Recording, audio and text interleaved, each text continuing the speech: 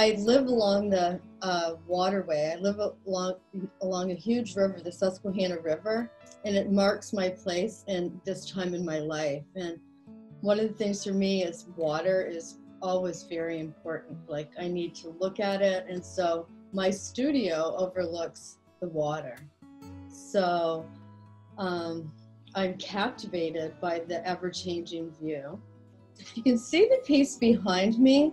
It has like an undulation and a backward and forward and an up and down. And I'm not unique in the fact that I've had a lot of things happen that have been really difficult to deal with. And so I'm always trying to like be on an even keel. But there's always the ebb and flow. So immediately when I saw the title, I was like, okay, this is speaking to me. I have work already, and it's something that I write in my journal about, and so it was just sort of jumped out for me. I hope in my work, and when I look at other people's artwork, that there's a visceral response. Like somehow this draws me in to say, what is this about?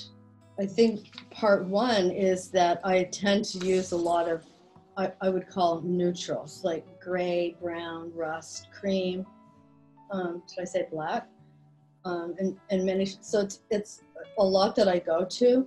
And I think that this piece, that palette particularly speaks to the river at a certain type of, when it's a certain ebb and flow, it's very dark. And also then there's the light that skims off the top. And I've watched the water a lot, and I think that the palette speaks to what I was trying to say. Intentional palette. Art is very important in my life. I would say that it's my lifeline, my life juices. I can't imagine my life without doing something creatively, doing something creative every day.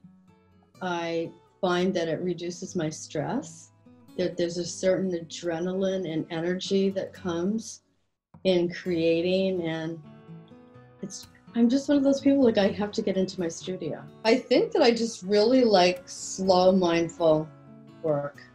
I've evolved into that, you know, like I used to be a big, doing a lot of pieces and like dying and then restructuring.